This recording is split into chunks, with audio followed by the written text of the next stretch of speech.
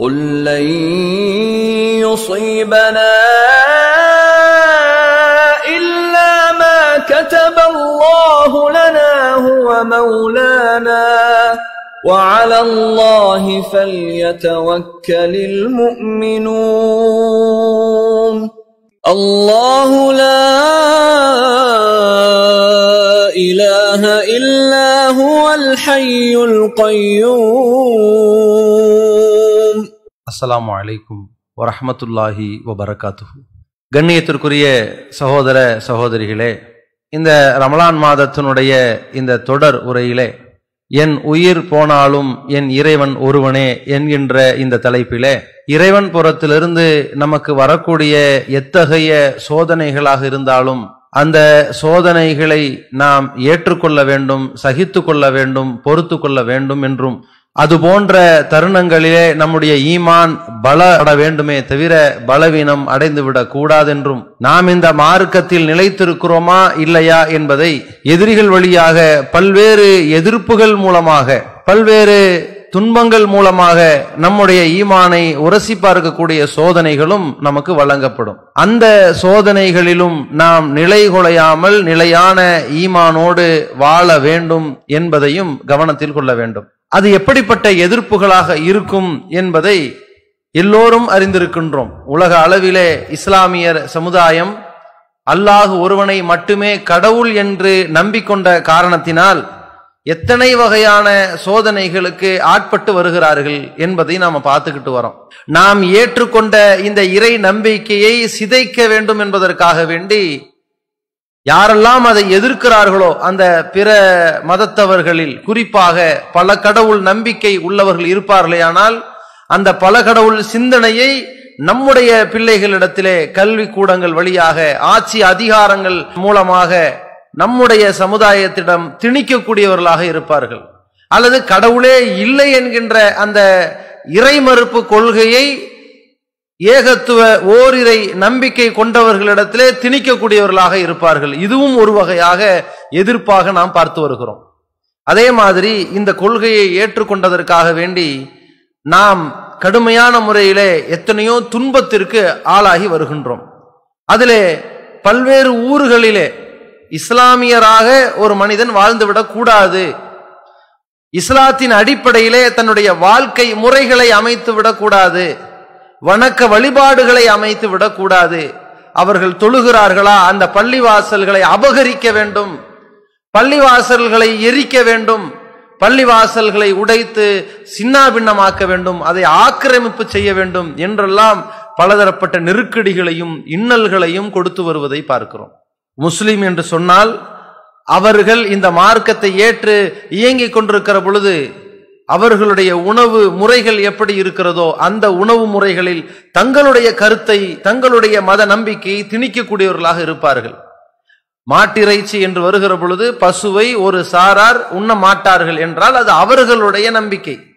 அவர்களை கட்டாயம் உண்ண வேண்டும் என்று யாரும் திணிப்பது கிடையாது, நாமும் அவர்களை கஷ்டப்படுத்துவது கிடையாது. ஆனால் ஆடு மாடு ஒட்டகம் இவையெல்லாம் உண்ண தகுந்த பிராணிகள் என்ற அடிப்படையிலே இஸ்லாமியர்கள் மாட்டிறைச்சியை சாப்பிடுகிற பொழுது அதே மாட்டை ஏற்றுமதி செய்வதற்கோ வெளியூருக்கு கொண்டு செல்வதற்கோ அல்லது அந்த இறைச்சிகளை விற்பனைக்கு வைக்கின்ற பொழுதோ கடுமையான முறையிலே எதிர்க்கப்படுவதும் அப்படிப்பட்டவர்கள் கடுமையாக தாக்கப்படுவதும் கூட்டாக சேர்ந்து அவர்களை கட்டி வைத்து அடிப்பதும் சிறுநீரை முஸ்லிம்களுடைய வாயிலே குடிக்க சொல்லி செய்வதும் ரொம்ப கொடுமை செய்து கொலை வெறி தாக்குதல் கூட நடத்தி விடுவதை பார்க்கிறோம். காரணம் என்ன? இவர்கள் முஸ்லிம்கள், இவர்களை இப்படித்தான் ட்ரீட் பண்ண வேண்டும், இப்படித்தான் அழிக்க வேண்டும் என்கிற மாதிரியான கொடூர தாக்குதல், வயது வித்தியாசம் இல்லாத தாக்குதலாக இருக்கும். ஏதோ இதை அறிந்து கொண்டவர்கள், இந்த மார்க்கத்தில் உறுதியோடு நிலைத்திருப்பவர்கள், இதே களத்திலே கண்டு கொண்டிருக்கக்கூடியவர்களை எதிர்க்கிறது ஒரு முறை இருந்தாலும் இன்னொரு வகையில் எப்படி இருப்பார்கள்? முஸ்லிம் என்ற பெயரை கேட்டால் அவன் கொல்லப்பட வேண்டும்.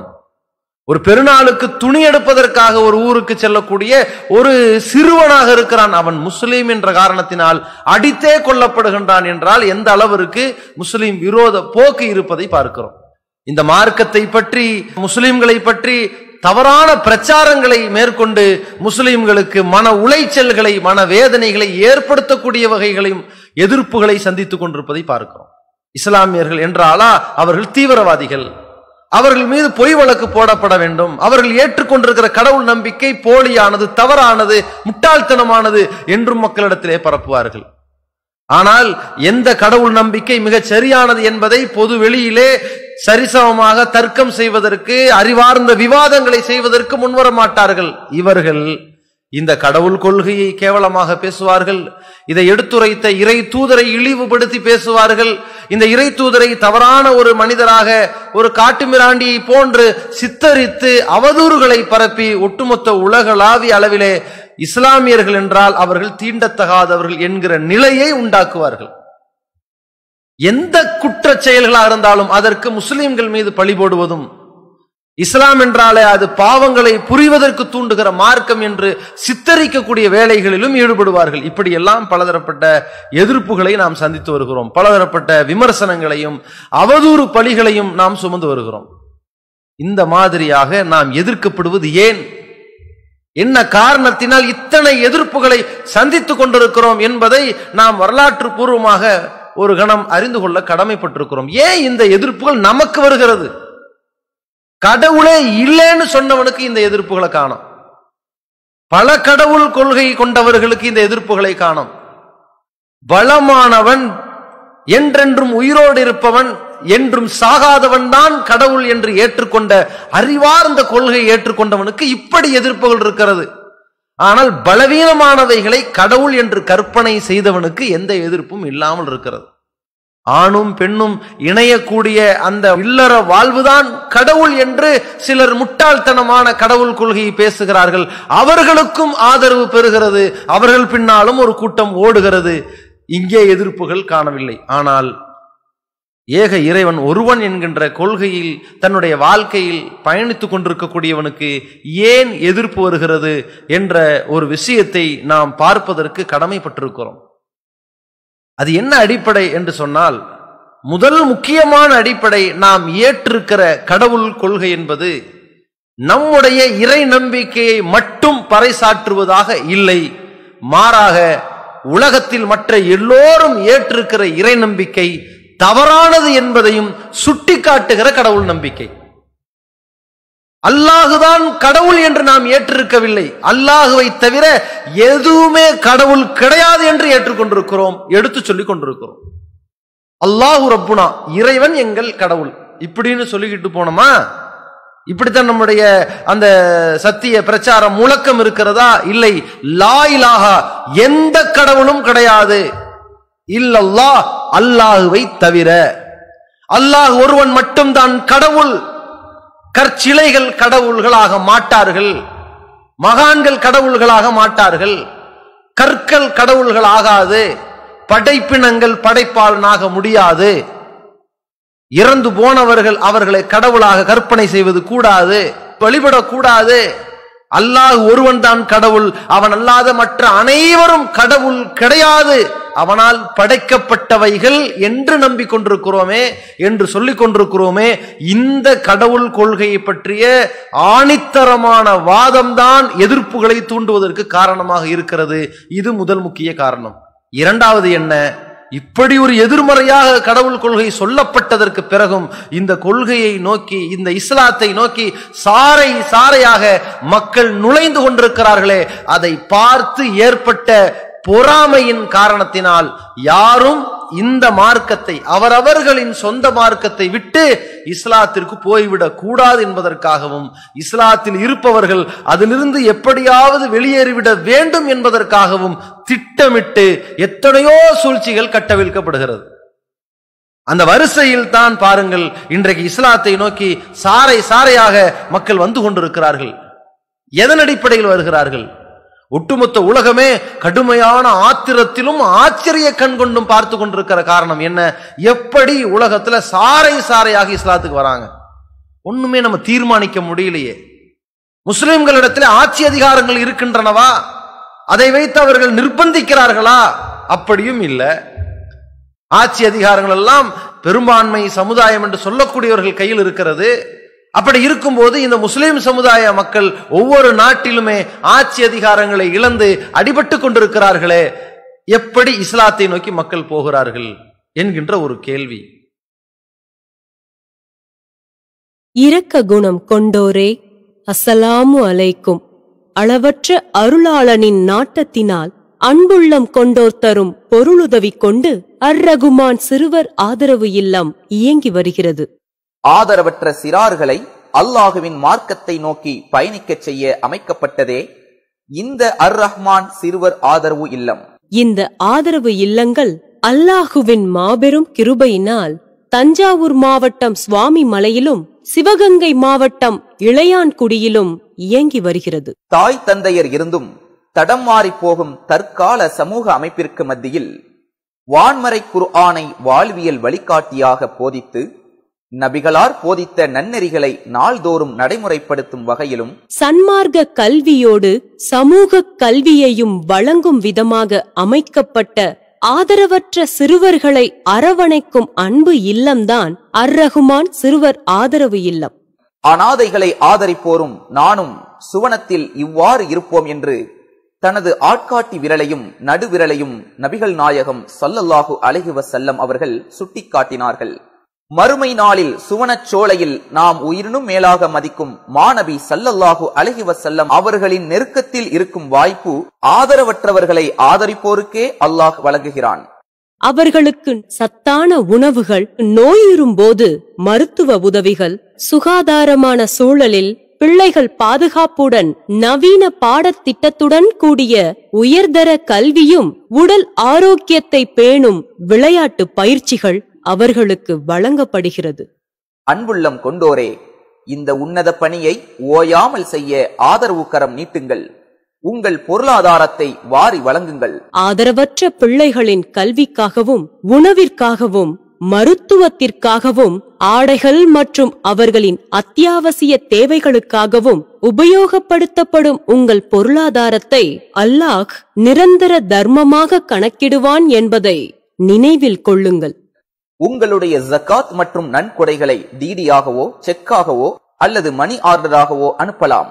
டிடி அனுப்புபவர்கள் தமிழ்நாடு தௌஹீத் ஜமாத், account number 78274827, Indian bank, IFSC code IDIB 000M016, Mannady branch, Chennai 600001 என்ற பெயரில் எடுத்து அனுப்ப வேண்டிய முகவரி தமிழ்நாடு தௌஹீத் ஜமாஅத் மாநில தலைமையகம், நம்பர் 25, அரண்மனைக்காரன் தெரு, மண்ணடி, சென்னை 1. சரி, பொருளாதார வளத்தை கொண்டு இஸ்லாத்தை ஏற்றுக்கொண்டவர்களுக்காக பல லட்சங்கள் பல கோடிகள் என்று பேரம் பேசப்பட்டு அப்படி இஸ்லாத்திற்கு வருகிறார்களா என்றால் அந்த நிலையிலும் இல்லையே. முஸ்லீமாக இருப்பவர்களே பின்தங்கி இருக்கிறார்கள், வறுமையில் இருக்கிறார்கள், ஏழ்மையில் இருக்கிறார்கள். இங்க காசு கொடுத்து ஆசை வார்த்தை காட்டுகிற நிலையும் இல்லை. எப்படி இஸ்லாத்துக்கு போறாங்க? அல்லது இந்த இஸ்லாத்தை ஏற்றுக்கொள்வதற்கு ஓடோடி போகிறார்களே, முஸ்லிம்களிடத்திலே கல்வி நிறுவனங்கள் என்றும் மருத்துவ சேவைகள் என்றும் எத்தனையோ மருத்துவமனைகள் என்றும் எத்தனையோ கல்வி வேலை வாய்ப்பு நிறுவனங்கள் என்றும் இருந்து அதன் மூலம் ஆசை வார்த்தை காட்டப்பட்டு அதனால் இஸ்லாத்திற்கு வருகிறார்களா என்றால் அதுவும் இல்லை. உலகத்திலே கல்வி நிறுவனங்களை கொண்டவர்கள் எல்லா நாடுகளிலும் மருத்துவ சேவைகளை மருத்துவமனைகளால் அங்கே நிறுவியவர்கள் கிறிஸ்தவ சமுதாய மக்களாக இருக்கிறார்கள். ஆனால் கல்வியில் பின்தங்கியவர்களாக இதுபோன்ற பெரிய பெரிய மருத்துவ சேவைகளை செய்யக்கூடிய இடத்தில் அந்த பொருளாதார வசதி இல்லாதவர்களாக இருக்கக்கூடிய முஸ்லிம்களிடத்தில் இந்த இஸ்லாத்தை நோக்கி மக்கள் எப்படி போகிறார்கள் என்கின்ற ஒரு ஆச்சரியம், ஏன் போகிறார்கள் என்கின்ற ஆத்திரமும் வயிற்றெரிச்சலும் உலக நாடுகளில் ஏக இறைவனை மறுப்பவர்களுக்கு, ஏக இறைவனுக்கு இணை கற்பிப்பவர்களுக்கும் இருந்து கொண்டே இருக்கிறதை பார்க்கிறோம். காரணம் என்ன?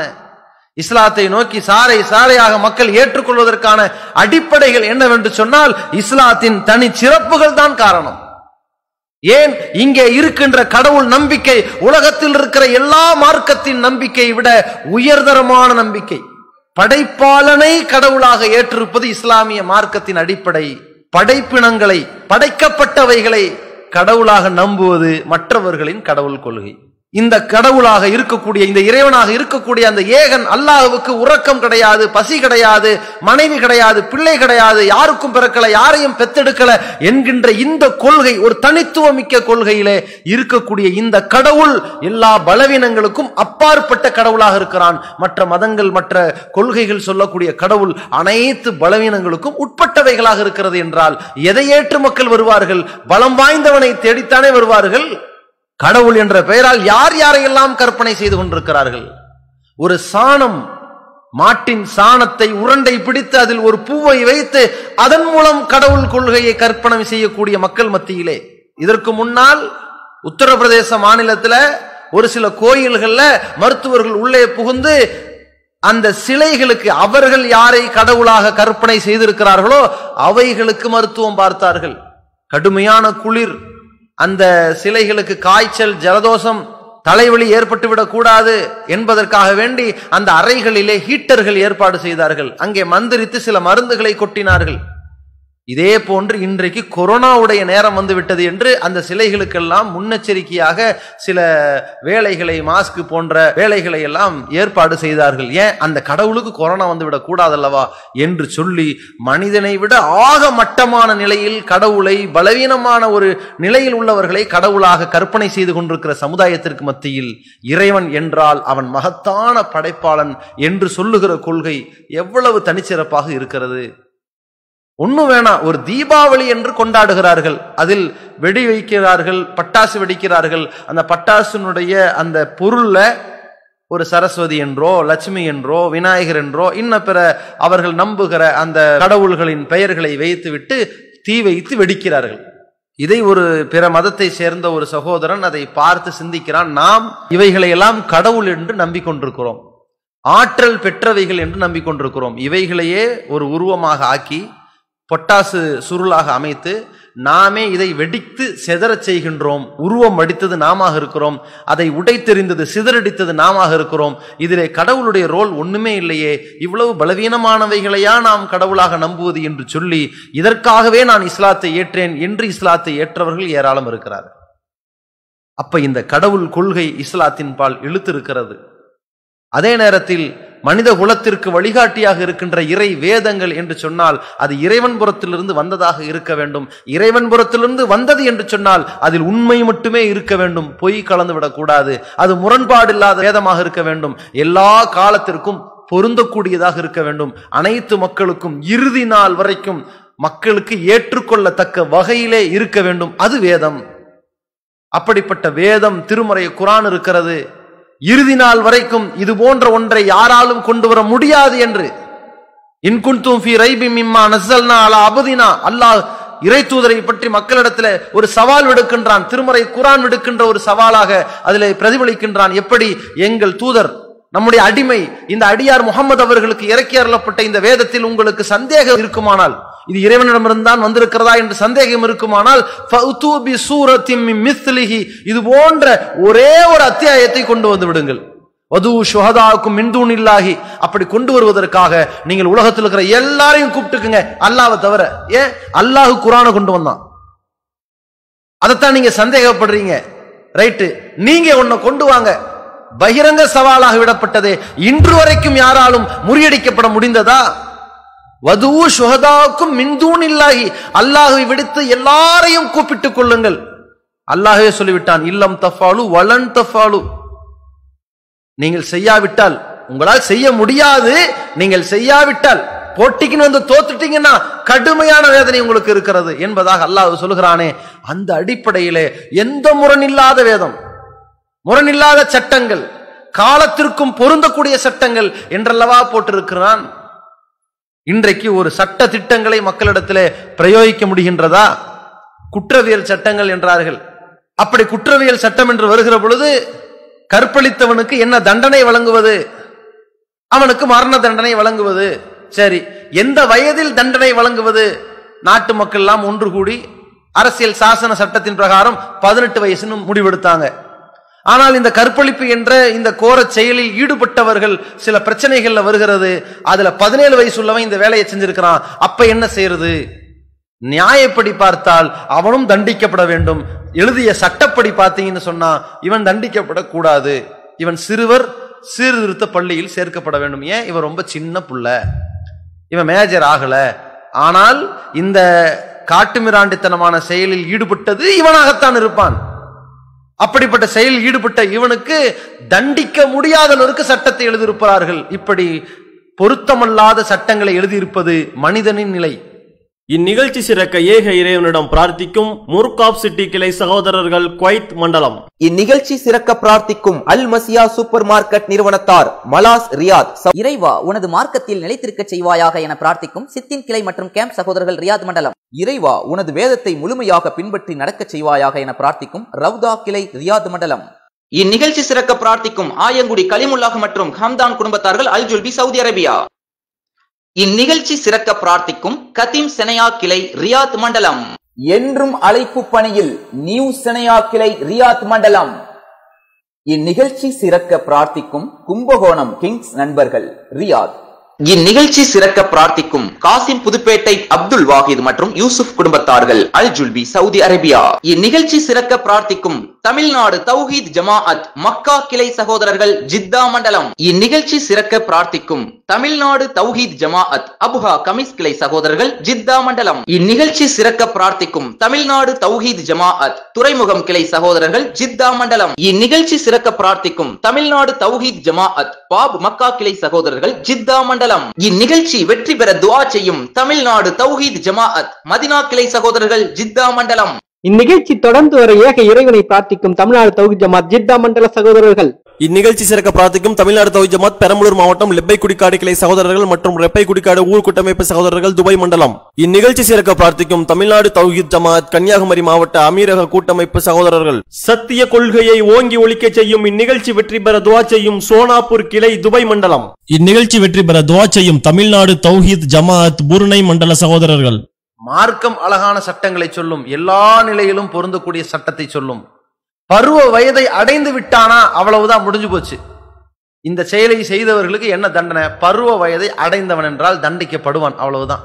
அது 13 வயசா இருந்தா என்ன, 15 வயசு இருந்தா என்ன, 18 இருந்தா என்ன, பருவம் அடைந்தானே தானே, அப்படித்தானே இந்த செயலை செய்திருக்கின்றான், அவன் தானே இந்த செயலை செய்திருக்க முடியும், தண்டிக்கப்பட வேண்டும். வேலை முடிஞ்சிருச்சு இல்ல? இப்படி எல்லா காலகட்டத்திலும் அனைவருக்கும் பொதுவான பொருத்தமான ஒரு சட்டத்தை யார் சொல்ல முடியும்? அனைவரை பற்றியும் அறிந்த அல்லாஹுதான், படைத்தவன் தான் இதை சொல்ல முடியும் என்பதை உலகத்திலே பார்க்கிறோம். அதே மாதிரி இந்த சட்டத்திட்டங்கள் என்று வருகிற பொழுது, மக்களுக்கு ஒரு அறிவிப்புகளை செய்கின்ற பொழுது எல்லோருக்கும் ஏற்றுக்கொள்ளக்கூடிய வகையில் அமைந்திருக்கின்றனவா?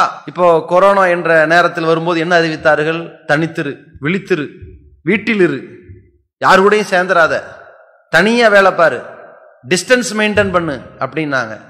கொஞ்ச நாள் தாக்கு பிடிச்சதா? முடியல. நாட்டில் இருக்கக்கூடிய அந்த பொருளாதார சரிவுகளை சமாளிக்க முடியல. கொஞ்சம் கொஞ்சமாக அதை தளர்த்த வேண்டிய நெருக்கடிக்கு இவங்களே ஆளாகிறாங்க. அப்புறம் என்ன பண்றாங்க?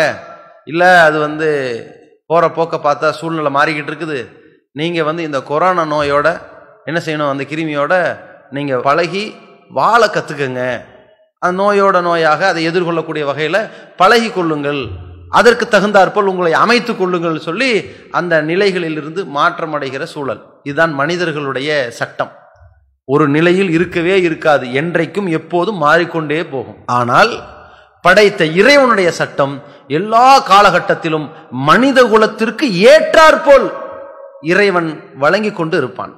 அந்த அடிப்படையில் திருமறை குர்ஆன் வழங்கி இருக்கக்கூடிய சட்டத்திட்டம் இறுதி நாள் வரைக்கும் பொருத்தமானதாக இருக்கிறதே, இது இறைவன் புறத்திலிருந்து வந்தது என்பதை நிரூபிக்கும் ஏராளமான சான்றுகள் இருக்கின்றன. அதை நோக்கி இஸ்லாத்தை ஏற்று வருகிறார்கள்.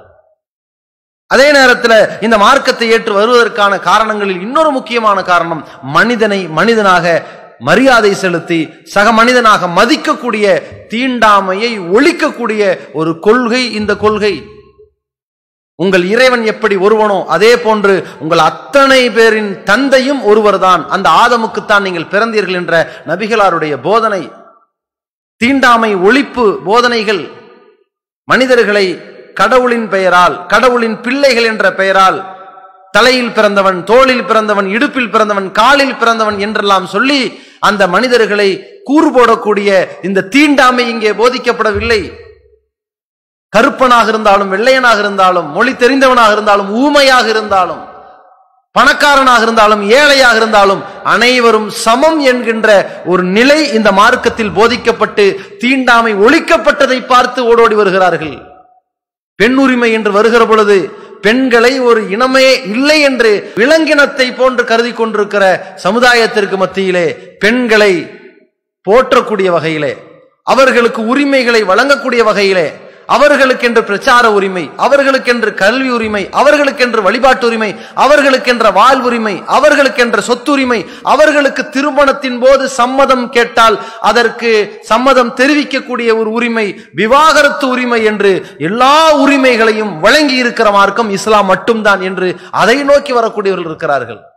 பெண் இனத்தின் பாதுகாப்பு முறைகளை இந்த மார்க்கத்தில் தான் கற்றுக்கொள்ள முடிகிறது என்று வரக்கூடியவர்கள் இருக்கிறார்கள். இவையெல்லாம் தாண்டி இந்த மார்க்க திட்டங்களை, வழி முறைகளை, ஒரு மனிதன் பிறந்ததிலிருந்து இறக்கும் வரைக்கும் எல்லா திட்ட முறைகளை அழகான முறையில் போதித்து தந்திருக்கின்ற இந்த மார்க்கத்தை செயல் வடிவத்தில் காட்டி செம்மையாக நற்குண சீலராக நடந்த நபிகள் நாயகத்தின் வாழ்க்கையை பார்த்து இஸ்லாத்தை ஏற்று வருகிறார்கள். இப்படி ஏராளமான காரணங்களினால் இஸ்லாத்தை ஏற்று வருபவர்களை பார்த்து ஆச்சரியத்தில் இருப்பவர்கள், ஆத்திரத்தில் இருப்பவர்கள் என்ன செய்கிறார்கள்? கடுமையான துன்பத்தையும் துயரங்களையும் கஷ்டங்களையும் முஸ்லிம்கள் மீது விதைக்கக்கூடியதை பார்க்கிறோம். ஏன்? அப்பதான் பிற மதத்திலிருந்து இஸ்லாத்தை நோக்கி போகக்கூடிய பயப்படுவோம். ஆகா, அங்க போனோம்னா நாம மாட்டிக்குவோம், நம்மளை தீவிரவாதின்றான், நம்மளை கடுமையான முறையில் துன்புறுத்துவார்கள், நம்மை இழிவுபடுத்துவார்கள், நம்மை ஒதுக்கி வைப்பார்கள், நம்மை ஓரங்கட்டுவார்கள் என்று அவன் பயப்படுவான். அப்ப யாரும் அந்த மார்க்கத்துக்குள்ள போகக்கூடாதுன்னா இந்த மார்க்கத்துல உள்ளவனை நிம்மதியா விடக்கூடாது, இருக்க விடக்கூடாது என்று துன்புறுத்துவார்கள். இந்த நேரத்தில் ஒரு மூமின் எப்படிப்பட்ட மனநிலையில் இருக்க வேண்டும் என்றால், இது இயல்புதான் என்ற மனநிலையில் இருக்க வேண்டும். நாம் இந்த மார்க்கத்தை ஏற்றுக்கொண்டோமா, அல்லாஹுவை ஏற்றுக்கொண்டோமா, அல்லாஹு மட்டும்தான் கடவுள் என்ற ஒரு உறுதிப்பாட்டில் இருந்து விட்டோமா, கடுமையான எதிர்ப்புகள் வந்தே தீரும் என்று மனப்பூர்வமாக ஏற்றுக்கொள்ள வேண்டும். அல்லாஹ் ரப்புல் ஆலமீன் நபிகள் பெருமகனார் ஸல்லல்லாஹு அலைஹி வஸல்லம் அவர்களுக்கு தெள்ளத் தெளிவாக சொல்லிவிட்டான். இதற்கு முன்னால் எத்தனையோ தூதர்கள் வந்தார்கள், எதிர்க்கப்பட்டார்கள், புறக்கணிக்கப்பட்டார்கள், சமூக பகிஷ்காரத்துக்கு ஆளாக்கப்பட்டார்கள், எத்தனையோ துன்ப துயரங்களுக்கு ஆளாக்கப்பட்டு கொலை செய்யவும் பட்டார்கள். நபிகள் நாயகம் ஸல்லல்லாஹு அலைஹி வஸல்லம் அவர்களும் மக்காவிலே கடுமையான சித்திரவதைக்கு ஆளானார்கள். மதினாவிற்கு போனதற்கு பிறகும் ஏராளமான துன்பங்களை சந்தித்தார்கள். அப்படிப்பட்ட தருணத்தில் அல்லாஹ் நபிகள் நாயகத்திற்கு சொல்லிக் கொடுத்திருக்கிற அறிவுரை என்ன தெரியுமா? 17வது அத்தியாயம் 77வது வசனத்தில் அல்லாஹ் குறிப்பிடுகின்றான், சுன்னத மன் கத் அர்சல்னா கப்லக மின் ருசுலினா. நபியே, இது அல்லாஹ்விடத்திலிருந்து வந்திருக்கிற ஒரு வழிமுறை. எந்த வழிமுறை? இந்த கொள்கையை சொன்னால் எதிர்க்கப்படுவீர்கள் என்கிற வழிமுறை. இது நடக்கும். இது யாரிடமிருந்து வந்திருக்கிற வழிமுறை? எல்லா காலத்திலும் வந்தது. உங்களுக்கு முன்னால் நாம் அனுப்பிய தூதர்களிலும் இந்த வழிமுறை இருந்தது. வலா தஜித் லி சுன்னத்தினா தஹ்வீலா. நம்முடைய இந்த வழிமுறையில் வேறு எந்த மாற்றத்தையும் நீங்கள் பார்க்க மாட்டீர்கள். எல்லா தூதர்கள் எதிர்க்கப்பட்ட மாதிரி நபிகள் நாயகத்துக்கு சற்று மாற்றமாக எதிர்ப்பே இல்லாமல் அனைவரும் ஈடுபாட்டோடு ஏக ஆதரவோடு இஸ்லாத்தை ஏற்றுக்கொள்வார்கள் என்று கற்பனை செய்து விடுவதா? கிடையாது. எல்லா தூதர்களும் எதிர்க்கப்பட்டார்கள், நீங்களும் எதிர்க்கப்பட வேண்டும் என்பதை அல்லாஹ் சொல்லிவிட்டான். இது யதார்த்தம். எல்லாரும் உலகத்திலே ஈமான் கொண்டிருக்கிற அத்தனை பேரும் தெளிவாக புரிந்து கொள்ள வேண்டும். நாம் எதிர்க்கப்படுகிறோம் என்று சொன்னால் நாம் இந்த மார்க்கத்தில் இருக்கிறோம் என்று பொருள்.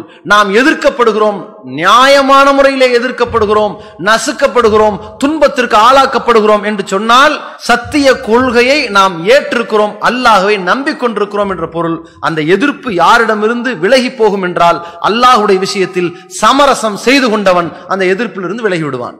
ஒண்ணு வேணாம், ஒரே ஒரு சின்னது இல்ல, அல்லாஹ் தான் கடவுள், இவர்கள் கடவுளா இல்லாம இருப்பாங்க, இவர்களும் கடவுளா தான் இருந்திருப்பாங்கன்னா சாப்டர் க்ளோஸ். எல்லா எதிர்ப்புகளும் முடிந்து விடும், மூடப்பட்டு விடும். இந்த எதிர்ப்புக்கான ஒரே காரணம் என்ன? இந்த சரியான கொள்கையில் இருக்கும் போது நாம் எதிர்க்கப்படுவதற்கான காரணம் என்ன? நாம் அல்லாஹ்வை நம்பி இருக்கிறோம் என்பதன் பிரதிபலிப்பு. இந்த சோதனையில் நாம் ஜெயித்து காட்ட வேண்டும். எப்படிப்பட்ட சோதனைகள் எல்லாம் வரும்? இன்றைக்கு நாம் அங்கே அப்படி அடித்தார்கள், இங்கே துன்புறுத்தினார்கள், இங்கே கொன்றார்கள், இங்கே வெளியேற்ற பார்க்கிறார்கள் என்று நிறைய படிக்கிறோமே. இவை அனைத்தும் எல்லா காலத்திலும் நடந்ததுதான். அல்லாஹ் திருக்குரானில் தெள்ளத் தெளிவாக கூறிவிட்டான். இந்த மார்க்கத்தை ஏற்றுக்கிறோமா, நாம் சந்திக்கின்ற சோதனைகள் அடுக்கடுக்காக இருக்கும். ஏன் உலகத்திற்கே இதுதான் சத்திய மார்க்கம் என்று நாம் சொல்கிறோம். இதை பார்த்து ஏற்றுக்கொள்ள மறுப்பவர்கள் நம்மை வழிகட்டவர்கள் என்று சொல்வார்கள், நம்மை வழிகேடர்கள் என்பார்கள். அவர்கள் இறைவனின் பிள்ளைகளாக பேசுவார்கள். பேசவில்லையா? அல்லாஹ் திருமறை குர்ஆனிலே சொல்கிறான். ஆராஃப் என்கிற அத்தியாயத்தில் 6ஆம் வசனத்திலே குறிப்பிடுகிறான், காலல் மலஉ மின் கௌமிஹி இன்னா லனராக ஃபீ ضلالٍ முபீன். இறை தூதர்கள் பிரச்சாரம் செய்கிற பொழுது அந்த கூட்டத்தவர்கள், பெரும் பிரசித்தி பெற்றவர்கள் சொன்னார்கள், உங்களை தெளிவான வழிகேட்டில் நாங்கள் பார்க்கிறோம் என்று. இந்நிகழ்ச்சி தொடர்ந்து வர வாழ்த்தும் நெஞ்சங்கள் கடையநல்லூர் முகமது நாசிர் M.I.Sc, அஸ்மா, ஆமீர், ஆதில் மற்றும் குடும்பத்தார். இந்நிகழ்ச்சி மென்மேலும் வெற்றி பெற துஆ செய்யும் பிரான்ஸ் தௌஹீத் ஜமாத் FRTJ. இந்நிகழ்ச்சி தொடர்ந்து வர ஏக இறைவனை பிரார்த்திக்கும் அல்கோபர் கிளை சகோதரர்கள் தம்மாம் மண்டலம். இந்நிகழ்ச்சி வெற்றி பெற கத்தரில் இருந்து பிரார்த்திக்கும் அன்பு நெஞ்சங்கள் ஃபிர்தௌஸ், ஜோஹரா, ஃபசீவுதீன் மற்றும் அஃபிபா குடும்பத்தினர். இந்நிகழ்ச்சி சிறக்க பிரார்த்திக்கும் தமிழ்நாடு தௌஹீத் ஜமாத் கத்தர் மண்டல வக்ரா கிளை சகோதரர்கள். ஓரிரை கொள்கையை உலகெங்கும் ஓங்கி ஒலிக்க செய்யும் இந்நிகழ்ச்சி வெற்றி பெற துஆ செய்யும் கத்தர் மண்டல நிர்வாகிகள். ஓரிரை கொள்கையை உலகெங்கும் ஓங்கி ஒலிக்க செய்யும் இந்நிகழ்ச்சி வெற்றி பெற துஆ செய்யும் கத்தர் மண்டல முன்தஸா கிளை சகோதரர்கள். ஓரிரை கொள்கையை உலகெங்கும் ஓங்கி ஒலிக்க செய்யும் இந்நிகழ்ச்சி வெற்றி பெற துஆ செய்யும் கத்தார் மண்டலம் அபு ஹமர் கிளை சகோதரர்கள். ஓரிரை கொள்கையை உலகெங்கும் ஓங்கி ஒலிக்க செய்யும் இந்நிகழ்ச்சி வெற்றி பெற துஆ செய்யும் கத்தார் மண்டலம் லத்தா கிளை சகோதரர்கள். இந்நிகழ்ச்சி வெற்றி பெற துஆ செய்யும் ஃபௌமியா, சூஃபியன், சஃபில், ஜிஃபார் குடும்பத்தினர் தொண்டி. ஓரிரை கொள்கையை உலகெங்கும் ஓங்கி ஒலிக்க செய்யும் இந்நிகழ்ச்சி வெற்றி பெற துஆ செய்யும் கத்தர் மண்டல முஐதர் கிளை சகோதரர்கள். இந்நிகழ்ச்சி தொடர்ந்து வர துஆ செய்யும் முத்துப்பேட்டை முஜாஹித் குடும்பத்தினர், அல்கசி மண்டலம், சவுதி அரேபியா. இந்நிகழ்ச்சி வெற்றி பெற ஏக இறைவனிடம் பிரார்த்திக்கும் தமிழ்நாடு தௌஹீத் ஜமாஅத் பஹ்ரைன் மண்டலம். இந்நிகழ்ச்சி சிறக்க வாழ்த்தும் நெஞ்சங்கள் அரக்கோரம் நாசர் மற்றும் குடும்பத்தினர். இந்நிகழ்ச்சி சிறக்க ஏக இறைவனை பிரார்த்திக்கும் பஹ்ரைன் மண்டல திண்ணை தோழர்கள். இந்நிகழ்ச்சி சிறக்க ஏக இறைவனை பிரார்த்திக்கும் தமிழ்நாடு தௌஹீத் ஜமாஅத் செல்வபுரம் தெற்கு கிளை, கோவை மாநகர் மாவட்டம். இந்நிகழ்ச்சி சிறக்க ஏக இறைவனை பிரார்த்திக்கும் அல் சஃபா ஜுவல்லர்ஸ், பர், துபாய். இந்நிகழ்ச்சி வெற்றி பெற துஆ செய்யும் Kallakurichi RKM shopping mall, Murarpalayam அல் பிஸ்மி ஹார்ட்வேர்ஸ் மற்றும் பகண்டை கூட்டோடு அல் பிஸ்மி ஏஜென்சிஸ். இந்நிகழ்ச்சி சிறக்க ஏக இறைவனை பிரார்த்திக்கும் பாடி ராயல் ஸ்பிரிங் பாபுபாய் மற்றும் குடும்பத்தினர்கள். இன்னைக்கு ஓர் இறைவன் அல்லாஹுவை வணங்குங்கள் என்று சொன்ன மாத்திரத்தில் இதை ஏற்க மறுப்பவர்கள் நம்மை தெளிவான வழிகேடர்களாக சித்தரிக்கிறார்கள். என்னங்க இது, இத்தனை நாட்களாக நாங்கள் அதை கடவுளாக வணங்கினோம், இதை கடவுளாக வணங்கினோம், இவையெல்லாம் இல்லைன்னு சொல்றீங்களே, இது நியாயமா என்று கேட்கிறார்கள். இவையெல்லாம் இல்லை, அல்லாஹ் ஒருவன் தான் இறைவன் என்று சொன்னதை லைஸ்டா அப்படி விட்டுட்டு அது இல்லை, இது இல்லை, இது இல்லைங்கிறீங்களே, இது நியாயமா, ஏன் இப்படி வழிகிட்டு போறீங்கன்னு கேட்கிறார்கள். கடவுளே இல்லைன்னு சொல்லக்கூடியவர்கள் இவ்வளவு முட்டாள்தனமாக இருக்கிறீர்களே என்று நம்மை கேட்கிறார்கள். கடவுளே இல்லை என்று இருக்கக்கூடியவர்கள் தன்னை அறிவாளிகள் என்றும் தன்னை அறிவுஜீவிகள் என்றும் கடவுள் ஒருவன் இருக்கிறான் நம்பியவர்களை முட்டாள்கள் என்று பேசிக் கொண்டிருக்கிறார்கள். உலகம் எப்படி பேர் வைத்து விட்டது? யார் கடவுள் இல்லைங்கிறானோ அவன் நாத்திகன், அவன் யாரு? பகுத்தறிவாளர்கள், அவங்க தான் அறிவாளிகளாம், மற்றவெல்லாம் மூடர்களாக சித்தரித்துக் கொண்டிருப்பதை பார்க்கிறோம். ஆனால் உலக ஆவி அளவிலே மிகப்பெரிய முட்டாள்கள் யார்? கடவுளே இல்லைன்னு சொல்றவன் முட்டாள். ஏன்? அவன் தன்னுடைய வாழ்க்கையில் எல்லா விஷயத்திலும் ஒரு முடிவெடுத்திருக்கின்றான். ஒரு பொருளை உருவாக்கியவன் இல்லாமல் அந்த பொருள் உருவாகாது என்பதை கடவுளை மறுக்கக்கூடியவன் தெளிவாக நம்பி இருக்கிறான். இந்த மைக்காக இருக்கட்டும், இந்த போடியமா இருக்கட்டும், இந்த போனா இருக்கட்டும், இந்த கர்ச்சீப்பா இருக்கட்டும், எதுவா இருக்கட்டும், ஒரு குண்டூசியா இருந்தாலும் சரி, வானத்திலிருந்து பொசுக்குன்னு வருவது கிடையாது. அதை உருவாக்கியவன் இல்லாமல் எதுவும் உருவாகாது. இதுதான் கடவுளை நம்ப மறுப்பவனும் ஏற்றிருக்கிற கொள்கை. அதே கொள்கையில் தான் நாம் சொல்கிறோம், இந்த வானம், சூரியன், பூமி, சந்திரன் அனைத்தும் சரி, இது தானாக வந்துவிடவில்லை, உருவாக்கியவன் தான் இதை உருவாக்கி இருக்கிறான். அவன் ஒரு சக்தி இருக்கிறது, அந்த சக்தி, அந்த பேர் ஆற்றல் மிக்க இறைவனை நம்ப வேண்டும் என்கிறோம். ஆனால் அவர்கள் நம்மை பார்த்து முட்டாள்கள் என்கிறார்கள். அப்ப ஒரு வகையான ஒரு மன ரீதியான ஒரு விமர்சனத்தை நாம் சுமக்குகிற நேரத்திலே ஒரு விஷயத்தை கவனத்தில் கொள்ள வேண்டும். கடந்த காலங்களில் நபிமார்களே இப்படிப்பட்ட விமர்சனத்தை சந்தித்தார்கள். பொய்யர்கள் என்றார்கள், சூனியம் வைக்கப்பட்ட பைத்தியக்காரர்கள் என்றே பேசினார்கள்.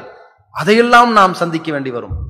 அதே நேரத்திலே இந்த மார்க்கத்தை சொல்வதற்காக வேண்டி நம்முடைய உடல் உறுப்புகளை சேதப்படுத்த எத்தனிப்பார்கள், மிரட்டுகிறார்கள், அச்சுறுத்துகிறார்கள் என்பதல்ல, நம்மை கட்டி வைத்து அடிப்பார்கள், கைகால்களை உடைப்பார்கள், முடிந்தால் அவர்கள் வெட்டி எறிவார்கள். இதுவும் நடக்கலாம். ஃபிரௌன் சொல்லவில்லையா, அந்த ஃபிரௌனுடைய சபையில மூசா நபி வருகிறார், சூனியக்காரர்கள் வருகிறார்கள், அவர்கள் ஏமாற்றி சில குச்சிகளை, சில கயிறுகளை போட்டார்கள், பாம்பு மாறி காட்ட நினைத்தார்கள், அது பாம்பாக ஆகவே இல்லை. ஆனால் மூசா நபி அவர்கள் தனது கைத்தடியை போட்டார், இறைவனது நாட்டத்தால் அது பாம்பாகவே மாறிவிட்டது. அவர்கள் போட்டதை எல்லாம் விழுங்கி விட்டது. அந்த சூனியக்காரர்கள் தெள்ள தெளிவாக உணர்ந்து கொண்டார்கள். நாம பொய்ய உண்மை மாதிரி காட்ட பார்த்தோம், ஆனால் அவர் உண்மையவே காட்டி இருக்கிறார், இவர் இறைவனின் தூதர் தான். ஏற்றுக்கொண்டார்கள். இந்த சூனியக்காரர்களை கொண்டு வந்து அரசவையில நிப்பாட்டியதே ஃபிரௌன் தான். ஃபிரௌனுக்கு பர்மிஷன் கேட்காம இவர்கள் எப்படி முந்திக்கொண்டு இஸ்லாத்தை ஏற்றுக்கொள்ளலாம் என்கிற ஆணவத்தால், கோபத்தால் இந்த ஃபிரௌன் அந்த சபையில என்ன சொல்கின்றான்? நீங்கள் எப்படி ஏற்றுக்கொண்டீர்கள்? நீங்கள் எப்படி இந்த இஸ்லாத்திற்கு போனீர்கள்? லவ் கத்திய அன்ன ஐதியக்கும் அர்ஜுலக்கும் மின் ஹிலாஃப், உங்களை மாறுகள் வாங்க போறேன்னு சொன்னான். மாறுகள் என்னது? வலது கையை வெட்டினால் இடது காலை வெட்டுறது, நிக்க முடியாது, கீழே விழுந்துருவான். இடது கையை வெட்டினா வலது காலை வெட்டுறது, மாறுகாலாக வெட்டி விட்டு சும்மல உசல்லிபன்னக்கும் அஜ்மைன், அவ்வளவு பேரையும் சிலுவையில ஏத்துவேன்னு சொன்னான். இப்படிப்பட்ட ஒரு நெருக்கடியை அன்றைய கால மக்கள் சந்திக்கிறார்கள் என்றால் நாம் சந்திப்போமா மாட்டோமா? இயல்பு இதுதான். சந்திக்கலாம், சந்திக்க நிலை வரும், எதிர்கொள்ள வேண்டும். இதை இப்படி மட்டுமா பேசுவார்கள்? இந்த மார்க்கத்தை ஏற்றுக்கொண்டதற்காக இன்றைக்கு எந்த நிலை? சிஏஏ, என்ஆர்சி, என்பிஆர் என்று போராட்டங்கள் வெடித்தனவே. என்ன காரணம்? அவர்கள் ஒரு திட்டம் போட்டார்கள். பாகிஸ்தான், ஆப்கானிஸ்தான், வங்காளதேசம் இதிலிருந்து இந்தியாவுக்கு வந்திருக்கின்ற குறிப்பிட்ட ஆண்டுகளுக்கு முன்னாடி இருக்கின்ற இந்துக்கள், அவர்களை இந்தியராக்கிடலாம், பார்சிகள் அவங்களை ஆக்கிடலாம், பௌத்தர்கள் ஆக்கிடலாம், கிறிஸ்தவர்கள் ஆக்கிடலாம். யார் இவர்கள்? இந்துக்கள் யார்? பல கடவுள் கொள்கை, அல்லாவை நம்பாதவர்கள். கிறிஸ்தவர்கள் யார்? அல்லாவை நம்பாதவர்கள். பாரசீகள் யார்? அல்லாவை நம்பாதவர்கள். பௌத்தர்கள் யார்? அல்லாவை நம்பாதவர்கள். இவர்கள் எல்லாருக்கும் குடியுரிமை கிடைத்துவிடும். முஸ்லிம்கள் அல்லாவை நம்பியவர்கள், இவர்கள் குடியுரிமை கிடையாது. அல்லாஹ்வை நம்பிய ஒரே காரணத்திற்காக அங்கிருந்து ஒருவனை அங்கீகரிக்க கூடாது. இங்கே ஒருவன் ஏற்கனவே பாகிஸ்தான், ஆப்கானிஸ்தான், வங்காளதேசத்திலிருந்து வந்திருப்பானேயானால், அல்லது இந்த நாட்டில் இருந்ததற்கான ஆதாரங்கள் இவனிடத்தில் இல்லை என்றால் இந்த நாட்டில் இவனை இருக்க விடக்கூடாது, வெளியேற்றிவிட வேண்டும். என்ன காரணம்? அல்லாஹ்வை நம்பிய ஒரே காரணம் அதுதானே. பார்த்தீர்களா, இந்த மார்க்கத்தை ஏற்றுக்கொண்டதற்காக நம்மை ஊரை விட்டே விரட்ட போகிறார்களாமே என்று நாம் ஆச்சரியப்படுகிறோம். இன்றைக்கு மட்டுமல்ல, கடந்த காலத்திலும் அது நடந்தது. எத்தனையோ வசனங்களில் பேசப்படுகிறது. ஒரு இடத்திலே நாம் பார்க்கிறோம், 7வது அத்தியாயம் 82வது வசனத்திலே சொல்லப்படுகிறது, இறை தூதர்களை பார்த்து அவர்கள் பேசினார்கள். வமா கான ஜவாபு கௌமிஹி இல்லா அன் காலு, அவர்களுடைய பதில், இறை தூதர்கள் இந்த இஸ்லாத்தை எடுத்து சொன்ன பொழுது, ஓர் இறைவன் நம்பிக்கையை பற்றி பேசிய பொழுது அவர்களின் பதில் என்னவாக இருந்தது? அஹ்ரிஜூஹும் மின் கரியத்திக்கும், உங்கள் ஊரிலிருந்து முதல் அந்த ஆளை வெளியேற்றுங்கன்னார்கள். ஊர் நீக்கம் செய்வது என்பது புதுசா? இது நடக்கும். அதே நேரத்தில் இந்த மார்க்கத்தை ஏற்றுக்கொண்டவர்களை கங்கணம் கட்டிக்கொண்டு அவர்கள் மீது பொய் வழக்கு போட்டு சிறையில் அடைப்பார்களே, ஆனால் அது விட்டு புதுசாது? அதுவும் நடக்கும், நடந்திருக்கிறது. கடந்த காலங்களில் அப்படி செய்திருக்கிறார்கள், செய்வதாக எச்சரித்தும் இருக்கிறார்கள். விட்டிருக்கிறாங்களா? இந்த அளவிற்கு 26வது அத்தியாயம் 29வது வசனத்துல நாம பார்க்கலாம். ஃபிரௌன் மிரட்டுறான், எப்படிப்பட்ட அச்சுறுத்தல் கொடுக்கிறான். அல்லாஹ் கடவுள்னு சொல்லி மூசா பேசுகிறார். என்னை விட்டு விட்டு நீங்கள் அல்லாஹ்வை கடவுளாக ஏற்றுக்கொள்வீர்களானால், அங்கே ஃபிரௌன் சொல்கிறான், கால இனித்தகத்த இலாகன் கைரி, என்னை விட்டு ஒரு கடவுளை நீங்கள் ஏற்றுக்கொள்வீர்களானால் ல அஜல்நாக மினல் மஸ்ஜூனின், மூசாவை பார்த்து சொல்கிறான், சிறையில் அடைத்து விடுவேன் என்றான். எப்படிப்பட்ட அச்சுறுத்தல்! புடிச்சு ஜெயில போட்டுவேன் என்று சொல்லக்கூடிய அச்சுறுத்தல் இருக்கிறதே, இது என்னவோ மிரட்டுவதல்ல, செய்தும் காட்டினார்கள். ஏன் செய்யாத குற்றத்திற்காக அநியாயமாக யூசுப் அலைஹிஸ்ஸலாம் அவர்கள் ஒரு அரசவையிலிருந்து சிறைச்சாலையில் பல ஆண்டுகள் இருக்கவில்லையா? இதுபோல பல கட்டங்களில் பல காலங்களில் பலரையும் சிறையில் அடைத்தார்கள். அதே நிலையில் தான் இன்றைக்கும் சரி, முஸ்லிம் என்றால் சிறையில் அடைப்பார்கள். காரணம் தேவையில்லை, அவர்களுக்கு ஆதாரம் தேவையில்லை, முகாந்திரம் தேவையில்லை, தாடி இருக்கிறது, முஸ்லிம் என்ற பெயர் இருக்கிறது, உள்ளே தள்ளுவார்கள். இப்படித்தானே இந்தியா மட்டுமல்ல, பல்வேறு நாடுகளிலே அநியாயமான முறையிலே சிறையில் ஆண்டாண்டுகள் கழித்தவர்கள் ஏராளம் இருந்தார்கள். அநியாயமான முறையில் தூக்கிலேற்றப்பட்டவர்கள் ஏராளம் இருந்தார்கள். யோசிச்சு பாருங்க. இவை அனைத்தும் எதற்கு? இஸ்லாமியன் என்கிற ஒரே காரணத்திற்காக இப்படி ஒரு சோதனை வரும். அதே மாதிரி இந்த மார்க்கத்தை ஏற்றுக்கொண்டவர்கள் கொலை செய்யவும் படுவார்கள். உயிரோடு இருந்தாதானப்பா இஸ்லாம்ங்கிற, அல்லாங்கிற, உன் உயிரை பறித்து விடுவேன் என்று எச்சரிக்கை செய்வது மட்டுமல்ல, கொலையும் செய்வார்கள். கொலை செய்வதாக மிரட்டவும் செய்தார்கள், செய்தும் காட்டினார்கள். எந்த மாதிரி? திருக்குறான்ல 40வது அத்தியாயம் 25வது வசனத்துல பார்க்கிறோம், ஃபலம்மா ஜாஅஹும் பில் ஹக் மின் இந்தினா, நம்மிடமிருந்து அவர்களிடத்திலே சத்தியத்தை கொண்டு வந்த பொழுது, யாரை பார்த்து அல்லாஹ் சொல்கிறான்? நபி மூசா அலைஹிஸ்ஸலாம் அவர்களை பற்றி, ஃபிரௌனுடைய சபைக்கு அவர்கள் சென்றதை பற்றி, சத்திய பிரச்சாரத்தை அங்கே எடுத்துரைத்ததை பற்றி, அப்பொழுது ஃபிரௌனுடைய சமுதாயம் அவர்களை எதிர்த்ததை பற்றி அல்லாஹ் இந்த இடத்திலே குறிப்பிடுகின்றான். காலு, இந்த ஃபிரௌனுடைய கூட்டத்தார் இஸ்லாமியர்களை பார்த்து, ஈமான் கொண்டவர்களை பார்த்து, மூசாவை பார்த்து சொன்னார்கள், உக்குத்துலு அப்னா அல்லதீன ஆமனு மாஹு, இஸ்லாத்தை ஏத்துக்கிட்டாங்க, விடாதீங்க. யாரெல்லாம் இஸ்லாத்தை ஏற்றுவிட்டார்களோ அவர்கள் இந்த மூசாவோடு ஈமான் கொண்ட அந்த மக்களின் ஆண் பிள்ளைகளை எல்லாம் கொன்று விடுங்கள். வஸ்தஹ்யவ் நிசாஹும், பெண் பிள்ளைகளை உயிரோட விட்டுருங்க என்று எச்சரித்தார்கள்.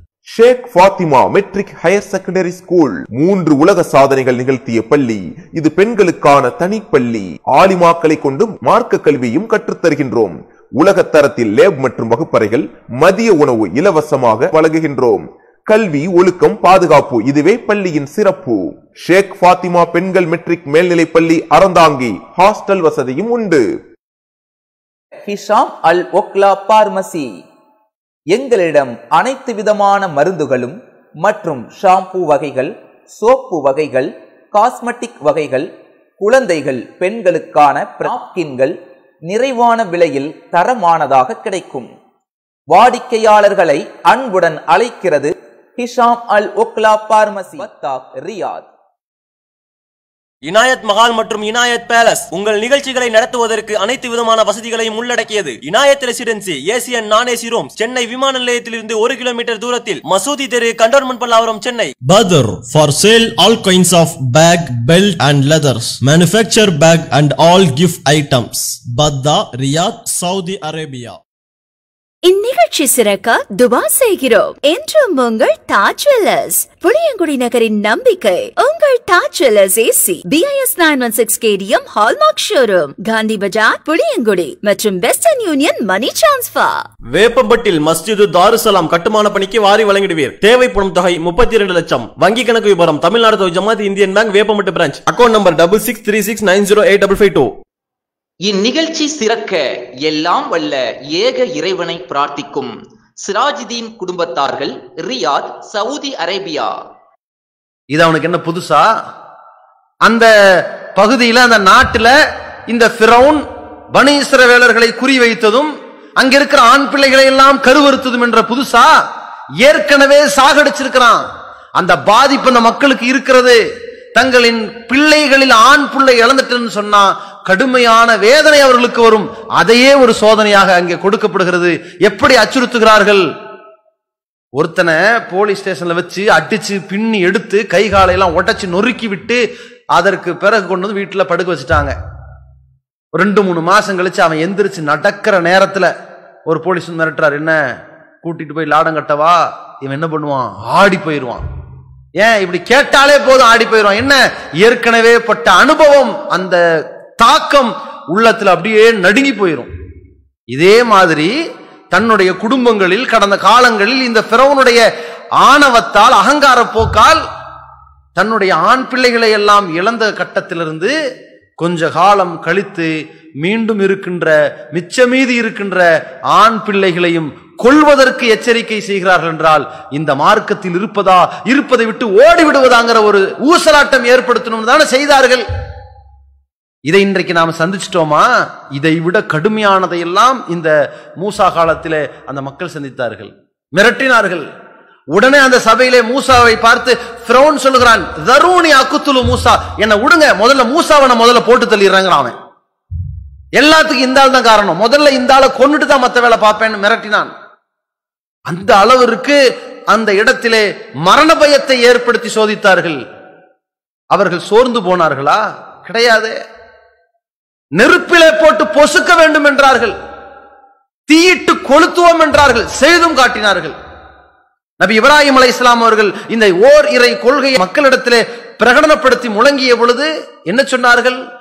காலு, அவர்கள் சொன்னார்கள், ஹர்ரிகூஹு, இவரை முதல்ல எரிச்சிருங்க, வன்சுரு ஆலிஹத்தக்கும், இப்படி எரிச்சு உங்கள் தெய்வங்களுக்கு உதவி பண்ணுங்க. ஏற்கனவே இருக்கின்ற தெய்வங்கள் எல்லாம் போலியானவை என்று அவர் நிரூபிச்சிட்டாரு. உங்க தெய்வங்களுக்கு நீ உதவி பண்றதா இருந்தா முதல்ல இந்த ஆளை போட்டு எரிச்சிருங்க. அங்க இருக்கிற மக்கள் சொன்னார்கள்.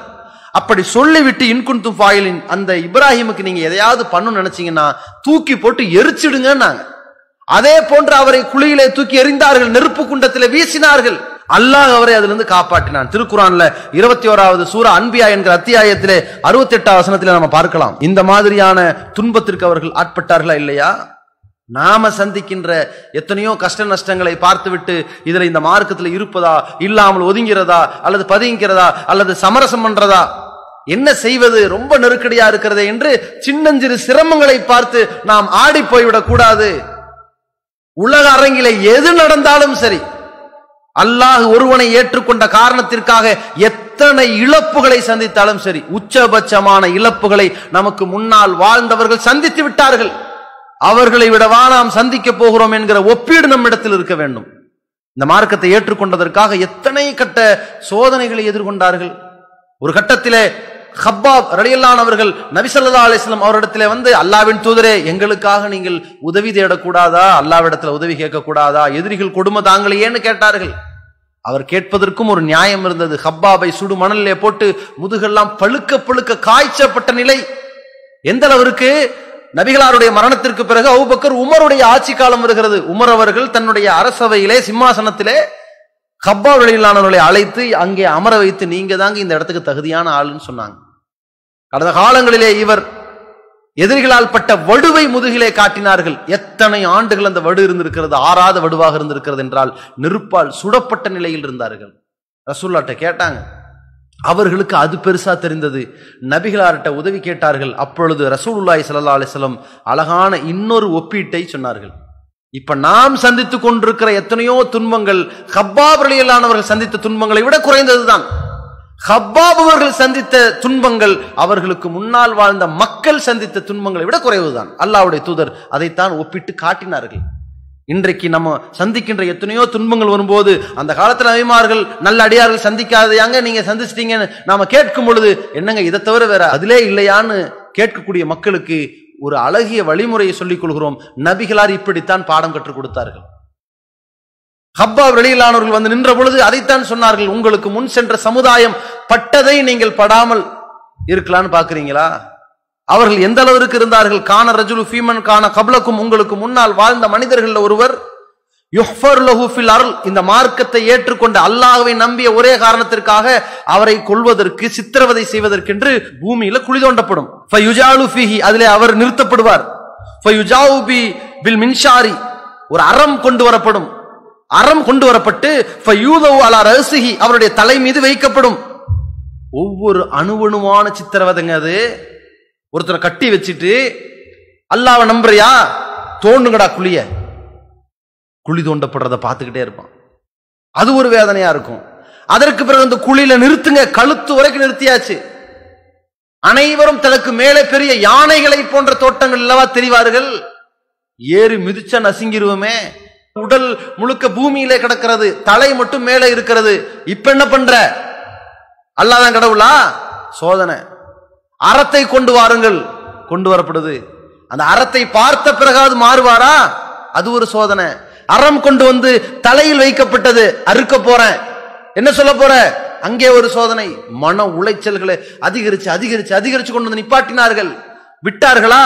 அல்லாஹ்வுடைய தூதர் சொன்னார்கள், ஃபயுஷக்கு பிஸ்னத்தைன், இரண்டு துண்டுகளாக அறுக்கப்பட்டது, பிளக்கப்பட்டது.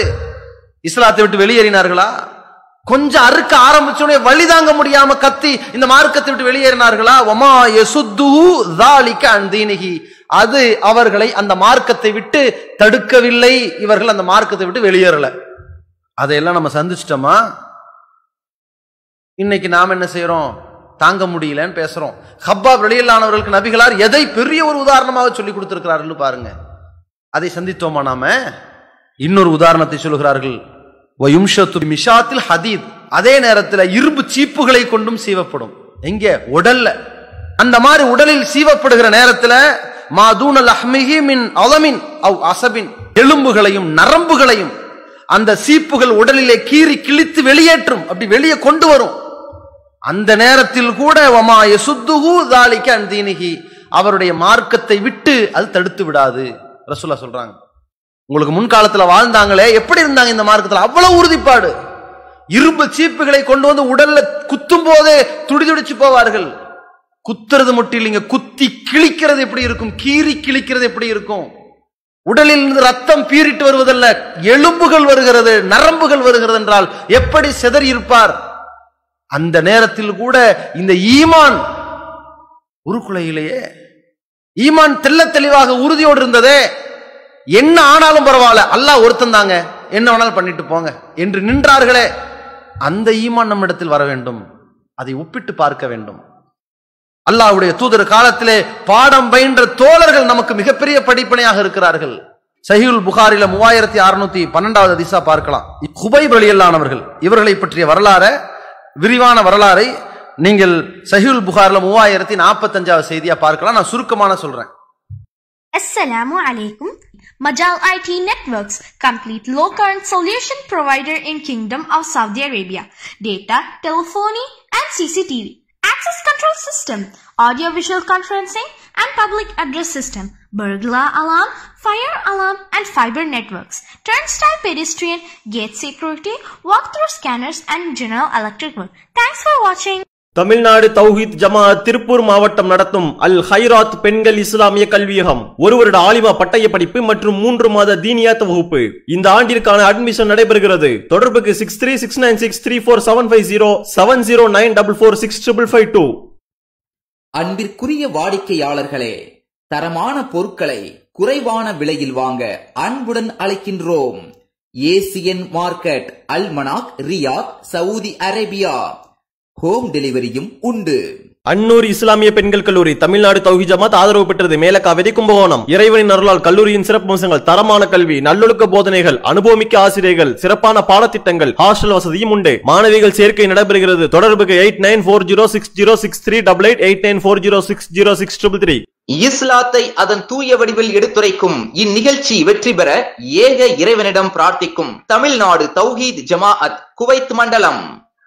தமிழ்நாடு தௌஹீத் ஜமாஅத் தஞ்சை தெற்கு மாவட்டம் தஞ்சை மாநகரம் கீழ் இயங்கும் மரியம் பெண்கள் இஸ்லாமிய கல்லூரி. கல்லூரியின் சிறப்பம்சங்கள் தரமான கல்வி, நல்லொழுக்க போதனைகள், அனுபவமிக்க ஆசிரியர்கள், சிறப்பான பாடத்திட்டங்கள். 3ஆம் ஆண்டு சேர்க்கை நடைபெறுகிறது. தொடர்புக்கு 7094447962 7094447963. அன்பிற்குரிய சகோதர சகோதரிகளே, அஸ்ஸலாமு அலைக்கும் வரஹ்மத்துல்லாஹி வபரகாத்துஹு. அல்லாஹுவின் தூதர் ஸல்லல்லாஹு அலைஹி வஸல்லம் அவர்கள் கூறினார்கள், ഖൈറുக்கும் மன் தஅல்லமல் குர்ஆன வ அல்லமஹு. திருக்குர்ஆனை தானும் கற்று பிறருக்கும் கற்றுக் கொடுப்பவரே உங்களில் சிறந்தவர் என்றார்கள். இந்த நபிமொழிக்கேற்ப திருக்குர்ஆனை உள்ளத்தில் சுமக்கக்கூடிய இளந்தலைமுறையினரை உருவாக்கக்கூடிய வகையில் தமிழ்நாடு தௌஹீத் ஜமாஅத் சார்பாக திருச்சியில் அத்தக்வா ஹிஃப்லு மதரசா இயங்கி வருகிறது.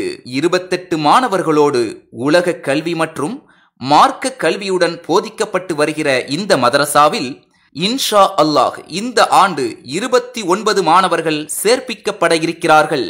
இந்த நிறுவனம் இதுவரை இயங்கி வந்தமைக்கு ஒத்துழைத்த அர்ப்பணித்த அனைவருக்கும் வல்ல அல்லாஹ் அருள் புரிவானாக. இனியும் இந்த பணி மென்மேலும் சிறக்க உங்கள் பொருளாதாரத்தை தாராளமாக வாரி வழங்குமாறு அன்போடு கேட்டுக்கொள்கிறோம். ஒரு மாணவருக்கு உணவு, பராமரிப்பு உட்பட அனைத்து செலவும் ஒரு மாதம் 6250 ரூபாய் செலவாகிறது.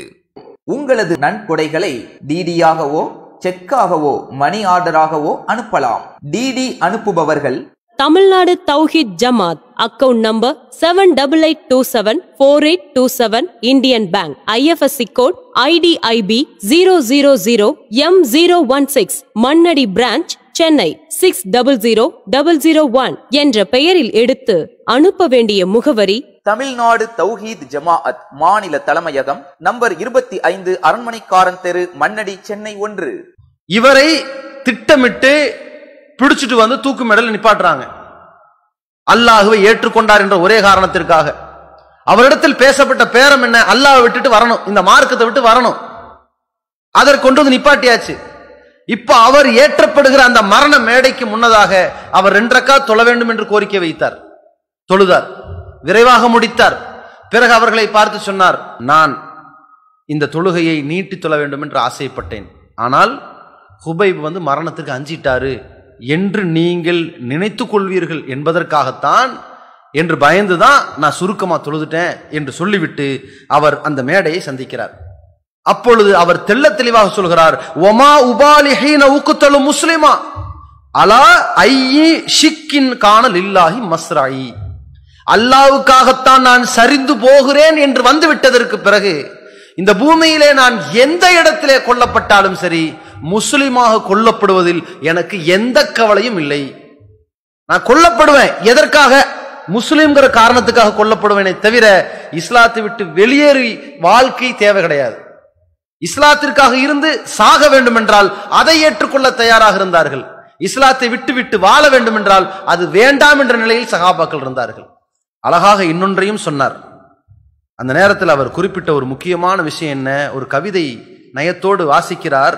அல்லாவுக்காக வேண்டி சரிந்து விழுவது என்று வந்துவிட்டால் நான் முஸ்லிமாக இறப்பதிலே கவலை இல்லை, ஏத்துக்கிறேன் அப்படின்னு சொல்லிவிட்டு அவர் சொன்னார், அல்லாஹ் நாடினால் யுபாரிக் அலா அவுசாலி ஷில்வின் முமஸ்ஸஇன், துண்டு துண்டாக ஆக்கப்படுகிற என்னுடைய உடல் உறுப்புகளின் ஒவ்வொரு இணைப்புகளிலும் ரஹ்மான் பரக்கத்து செய்வான் என்றார். அந்த இறைவன் பரக்கத்து செய்வான். எங்க மரண மேடை வந்துட்டோம்ல, துண்டு துண்டா வெட்டப்பட்டாலும் சரிங்க, அப்படி வெட்டி எறியப்பட்ட உறுப்புகளில் ஒவ்வொரு இணைப்புகளிலும் அந்த ரஹ்மான் பரக்கத்து செய்வான். அப்படிப்பட்ட நம்பிக்கையோடு மரணத்தை எதிர்கொண்டார், உயிர் நீத்தார் என்கின்ற வரலாறு நமக்கு என்ன பாடத்தை கற்றுத்தருகிறது? இந்த மார்க்கத்தை ஏற்றுக்கொண்டதற்காக எதிரிகள் வழியாக அல்லாஹ் பல புயல்களை, பூகம்பங்களை, அதிர்வுகளை நமக்கு எதிர்ப்புகளாக காட்டுவான், விமர்சனங்களாக காட்டுவான், அவதூறுகளாக காட்டுவான், அச்சுறுத்தல்களாக காட்டுவான், எத்தனையோ சிறை பிடிப்பு பொய் வழக்குகளாக காட்டுவான், ஊர் நீக்கம் செய்வது என்ற எச்சரிக்கையின் மூலம் காட்டுவான், அடித்து துவம்சம் செய்து நம்மை கொலை செய்ய வேண்டும் என்கிற நிலையிலும் அந்த சோதனைகளை காட்டுவான். எந்த சோதனையின் பொழுதும் நாம் தளர்ந்து விடக்கூடாது. அப்படி தளராமல் இருந்தால்தான், துன்யாவில் நல்லதொரு நிலையில் மரணத்தை சந்தித்தால்தான் நாளை மறுமையில் சுவனத்திற்கு சொந்தக்காரர்களாக முடியும். அல்லாஹ் தெள்ள தெளிவாக சொல்லிவிட்டான், இன்னல்லாஹ் இஷ்தரா மினல் முஃமினீன அன்ஃபுஸஹும் வ அம்வாலஹும் பி அன்ன லஹுமுல் ஜன்னah. இறை நம்பிக்கையாளர்களிடத்திலே அல்லாஹ் விலை பேசிவிட்டான். எதை? அவர்களின் உயிரை பேசிவிட்டான், அவர்களுடைய சொத்துக்களை பேசிவிட்டான். எதற்காக? சொர்க்கத்தை வழங்குவதற்காக. இதுதான் நம்மிடத்தில் பேசப்பட்ட விலை, இதுதான் நடந்திருக்கிற உடன்படிக்கை. அல்லாஹ்வுக்கும் நமக்கும் ஏற்பட்டிருக்கிற வாக்கு அது ஒண்ணுதான். என்ன? இந்த மார்க்கத்தை ஏற்றுக்கிறோம், எந்த நேரத்திலும் இதற்காக உயிர் விட நேர்ந்தால் உயிரை விட வேண்டும். மார்க்கத்தை ஏற்றுக்கிறோம், இதற்காக நம்முடைய சொத்துக்களையே இழக்க நேர்ந்தால் இழக்க வேண்டும் என்பதுதான் உடன்படிக்கை. அதை நிறைவேற்றணும். அல்லாஹ் ரப்புல் ஆலமீன் சஹாபாக்களை பற்றி ரொம்ப அழகாக சொல்கிறான், மினல் முஃமினீன ரிஜாலுன் ஸதகு மா ஆஹதுல்லாஹ் அலைஹி. இறை நம்பிக்கையாளர்கள் சிலர் இருக்கிறார்கள், அல்லாஹ்விடத்திலே கொடுத்த வாக்கை நிறைவேற்றி விட்டார்கள். மின்ஹும் மன் கலா நஹ்பா வ மின்ஹும் மன் யன்தலிர். சில பேர் நிறைவேற்றி இருக்கிறார்கள், சில பேர் அதை எதிர்பார்த்து காத்து கொண்டிருக்கிறார்கள். வமா பத்தலு தபதீலா. அதற்கு மாற்றமாக அவர்கள் எதையுமே செய்யவில்லை, இதைத்தான் காத்து கொண்டிருந்தார்கள். எப்படிப்பட்ட இறை விசுவாசிகள்! சுஹைப் என்கின்ற ஒரு சஹாபி இருக்கிறார், மக்காவில் இருக்கிறார், பெரிய செல்வந்தர், சொத்துக்களை குவித்திருக்கிறார். இந்த மார்க்கத்தை ஏற்றுக்கொண்டதற்காக மக்காவிலிருந்து வெளியேறுகிறார், ஹிஜ்ரத் செய்கிறேன் என்கிறார், இந்த ஊரை விட்டு போகிறேன் என்கிறார். அங்கே இருக்கிற மக்காவாசிகள் சொல்கிறார்கள், சுஹைபே, மார்க்கத்தை ஏற்றுக்கொண்டதற்காக, இஸ்லாத்திற்காக இந்த ஊரிலிருந்து போவதா இருந்தால் நீ மட்டும் போ, சேர்த்து வச்சிருக்கிற சொத்து சோகங்களை எல்லாம் விட்டுட்டு நீ மட்டும் போனாங்க. இப்ப என்ன செய்யறது? அனைத்து சொத்துக்களும் தான் சம்பாதித்து சேகரித்த சொத்துக்கள் அத்தனையும் எடுத்துக்கிட்டு போகணும்னு வந்தா, நீ இஸ்லாத்துக்காக தானே போற, இஸ்லாத்துக்காக மட்டும் போ, எல்லாத்தையும் விட்டுட்டு போ. இங்கதான் ஒரு பரீட்சை வந்துருச்சு. மதினாவுக்கு போவதா? தன்னந்தனியாக ஒன்றும் இல்லாத நிலையில மதினால இப்ப போனோம்னு சொன்னா நம்ம யாசகம் கேட்கிற நிலையில் ஒரு மிஸ்கீனாக வந்து நிக்கணுமே. யார் அவர்? பெரிய செல்வந்தராச்சே, மக்களை ஜாம் ஜாம் வாழ்ந்தவராச்சே. இங்கே உள்ள ஒரு சோதனை, மதினாவுக்கு போய் பிச்சைக்காரனா இருக்கிற மாதிரி ஒரு நிலையை ஏற்படுத்துகிற சோதனையை அந்த மக்காவாசிகள் திணிக்கிறார்கள். ஃபக்கீர் தான், மக்காவிலிருந்து அனுப்பும் போதே அதை ஏற்படுத்துகிறார்கள். இப்ப ஒரு சோதனை வருகிறது, அனைத்தையும் இழந்து விட்டு அங்கே போவதா அல்லது அனைத்தோடும் இங்கே இருப்பதா என்கிற சோதனை வருகிற பொழுது அவர் என்ன செய்கிறார்? நான் எல்லா சொத்துக்களையும் விட்டுட்டா என்ன விட்டுருவீங்கல்ல? தாராளமா போய்க்குங்க. இன்னி உஷ்ஹிதுக்கும் பில்லாஹ், உங்கள் அத்தனை பேரையும் அல்லாஹ்விடத்திலே நான் சாட்சியாக வைத்து விட்டு சொல்கிறேன், அனைத்தையும் நான் இங்கே விட்டுட்டு போறேன்னு தனியாக போனார். இப்படி இந்த மார்க்கத்தை ஏற்றதற்காக அனைத்து சொத்துக்களையும் இழக்க நேரிடும் என்றாலும் அதை எதிர்கொண்டார்கள் சஹாபாக்கள். உஹது யுத்தத்தை சந்திக்கிறார்கள் நபித்தோழர்கள். கையிலே பேரிச்சம்பழத்தை சாப்பிட்டுக் கொண்டிருக்கும் போது அல்லாஹ்வின் தூதரிடத்திலே கேட்கிறார்கள், இப்பொழுது நான் இந்த யுத்த களத்தில் கொல்லப்பட்டால் எங்கே இருப்பேன்? சொர்க்கத்தில் இருப்பாய். களம் என்று வந்து விட்டது. தூக்கி எறிந்து விட்டு களத்திலே இறங்கினார்கள். எதற்காக? சொர்க்கம் வேண்டும் என்றால் நம்முடைய உயிரையும் கொடுக்க வேண்டிய சூழல் வந்தால் நாம் தயாராக இருக்க வேண்டும். இந்த மனநிலையில் ஒவ்வொரு மூமினும் இருக்க வேண்டும். அடுத்தது ஒரு கேள்வி வரும். இப்பொழுது நம்மை சுற்றி எத்தனையோ சூழ்ச்சிகள் கட்டவிழ்க்கப்பட்டு கொண்டிருக்கிறது. இன்னும் கட்டவிழ்க்கப்படும். இன்னும் பல எதிர்ப்புகளை சந்திக்க வேண்டி வரும். இது போன்ற தொடர் சந்திப்புகள் எல்லாம் நாம் கொள்கை உறுதியோடு இருந்து விடலாம். ஆனால் அந்த துன்பங்களை, அந்த கஷ்டங்களை, அந்த சதிவலைகளை, அந்த சூழ்ச்சிகளை நாம் எப்படி எதிர்கொள்வது? அப்படியே அமைதியாக இருந்து அடங்கி போய் விடுவதா, அல்லது ஓரங்கட்டி ஒதுங்கி போய் விடுவதா, அல்லது பயந்து பதுங்கி படபடுத்து மறைந்து கொள்வதா, அல்லது இவர்களை பாய்ந்து அடிப்பதா? இந்த மாதிரியான களங்களில் இது போன்ற நாட்டவர்கள், இது போன்ற சூழல்களில் வாழுகிற மக்கள் எந்த மாதிரியான மனநிலைகளை மேற்கொள்ள வேண்டும்? இதற்கு மார்க்கம் என்ன வழிகளை சொல்லிக் கொடுத்திருக்கிறது என்ற ஒரு கேள்வி நம்முடைய சமுதாய மக்களுக்கு ஒவ்வொரு காலகட்டத்திலும் இது போன்ற துன்பங்களை சந்திக்கும் பொழுதெல்லாம் ஏற்பட்டு கொண்டே இருக்கும்.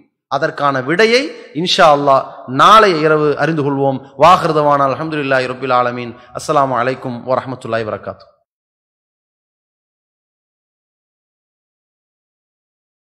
அஸ்ஸலாமு அலைக்கும் வரஹ்மத்துல்லாஹி வபரகாத்துஹு. அன்பிக்கினிய சகோதர சகோதரிகளே, தமிழ்நாடு தௌஹீத் ஜமாத்தின் சார்பாக ஃபித்ரா என்று சொல்லக்கூடிய ஏழைகளுக்கான தர்மத்தை பல வருடங்களாக வழங்கி வருகிறோம்.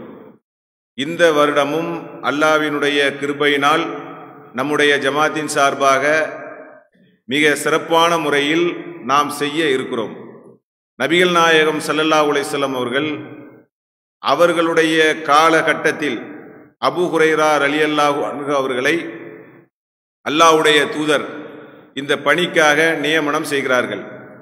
அப்போ அவங்க என்ன செய்கிறாங்க? பல்வேறு ஊர்களில் கலெக்ட் பண்ணி அதை விநியோகம் செய்கிறார்கள். அந்த அடிப்படையில் தான் தமிழ்நாடு தௌஹீத் ஜமாத்தின் சார்பாக இந்த பணியை பல்வேறு ஆண்டு காலமாக நாம் செய்து வருகிறோம். அல்லாஹ்வுடைய தூதர் சொல்லி காட்டுறாங்க, ஒரு சாவு அளவுக்கு நீங்க கொடுங்க. அதாவது உங்களுடைய வீட்டில் இருக்கக்கூடிய யார் பொறுப்பாளியாக இருக்கிறாரோ அவர் தன்னுடைய மனைவிக்காக, பிள்ளைக்காக, தன்னுடைய பெற்றோருக்காக, இன்னும் அவர் யாருக்கெல்லாம் பொறுப்புதாரியாக இருக்கிறாரோ அவருக்காக இந்த ஃபித்ரா என்று சொல்லக்கூடிய கடமையை ஒரு சாவு அளவுக்கு நீங்கள் கொடுங்கள் என்று நபிகள் நாயகம் ஸல்லல்லாஹு அலைஹி வஸல்லம் அவர்கள் சொல்லியிருக்கிறாங்க. இந்த முறையும் ஊரடங்கின் காரணமாக நம்முடைய பணியை நாம் தோய்வின்றி நடத்த வேண்டிய கடமையில் இருக்கிறோம். ஊரடங்காகிவிட்டது, மக்களிடத்தில் விநியோகம் பண்ண முடியாது என்று நினைக்க தேவையில்லை.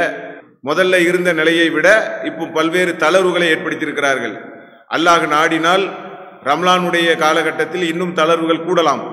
ஒருவேளை நமக்கு பொருளாக விநியோகம் செய்ய முடிய வாய்ப்பே இல்லை என்று இருந்தாலும் நாம் பணமாகவாவது கண்டிப்பாக கொடுக்க வேண்டும். இன்னைக்கு இருக்கக்கூடிய காலகட்டத்தில் ஃபித்ரா என்று சொல்லக்கூடிய பொருளாதாரத்தை நாம் விநியோக வேண்டிய கடமையில் நாம் இருக்கிறோம். ஏனென்று சொன்னால் ஊரடங்கின் காரணமாக பல மக்கள் தங்களுடைய தேவைக்காக கஷ்டப்பட்டு கொண்டிருக்கிறார்கள். தங்களுடைய எதிர்காலம் குறித்து ரொம்ப சிரமப்படக்கூடியவர்களாக இருக்கிறார்கள். எனவே நம்முடைய கிளை நிர்வாகிகள், மாவட்ட நிர்வாகிகள், மண்டல நிர்வாகிகள் இந்த முறையும் ஃபித்ராவுக்குரிய பணியை சிறப்பாக செய்யுங்கள். இது மார்க்க கடமை. செல்வந்தர்கள்ட்ட போய் கேட்க முடியுமா, இந்நேரத்தில் கேட்டால் சரி வருமா, தொழில் செய்ய முடியாமல் இருப்பாங்களே அப்படிங்கிற எண்ணமெல்லாம் தேவையில்லை. ஏனென்று சொன்னால் இது ஒரு மார்க்க கடமை. இந்த மார்க்க கடமையை மிக சிறப்பான முறையில் செய்ய வேண்டிய பொறுப்பு என்பது அனைவருக்கும் இருக்கிறது. எனவே தமிழ்நாடு தௌஹீத் ஜமாத்தினுடைய கிளை, மாவட்ட, அதே போல மண்டல நிர்வாகிகள் இந்த பணியில் சிறப்பான முறையிலே களப்பணி ஆற்றும்படி அன்போடு கேட்டுக்கொள்கிறோம். சிலர் சில சந்தேகங்களை கேட்கிறார்கள். ரமலானுடைய காலகட்டத்தில் இப்போ அரசாங்கம் துணி கடைகளை ஓப்பன் செய்தால் துணி எடுக்க போகிறது குறித்து என்ன அப்படிங்கிற மாதிரி கேட்கிறார்கள். பொதுவாக ஒருவர் துணி எடுக்கலாமா வேண்டாமாங்கிறது அவருடைய விருப்பம். அதில் நம்ம தலையிட முடியாது. நீ துணியை எடு, துணியை எடுக்காத, இதெல்லாம் நம்ம சொல்ல முடியாது. ஆனால் அதே நேரத்தில் இன்னைக்கு இருக்கக்கூடிய காலகட்டம் என்பது மிக முக்கியமான காலகட்டம். அதுவும் குறிப்பாக அரசு ஊரடங்குக்குரிய பல வேலைகளை செஞ்சாலும் நோய் பரவக்கூடிய வாய்ப்பையும் இப்போ கொஞ்சம் கொஞ்சமாக தளர்த்தி வருகிறார்கள்.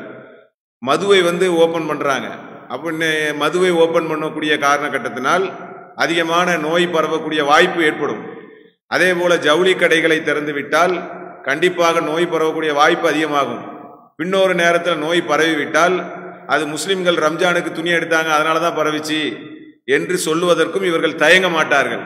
ஏற்கனவே தப்லீக் ஜமாத் என்று சொல்லக்கூடிய ஒரு மாநாட்டை வைத்து இஸ்லாமிய சமுதாயத்தினுடைய நெஞ்சிலே ஈட்டியை குத்தியவர்கள். அதனால நம்ம கவனமாக இருக்க வேண்டும், கூடுதல் பேணுதலோடு இருக்க வேண்டும்.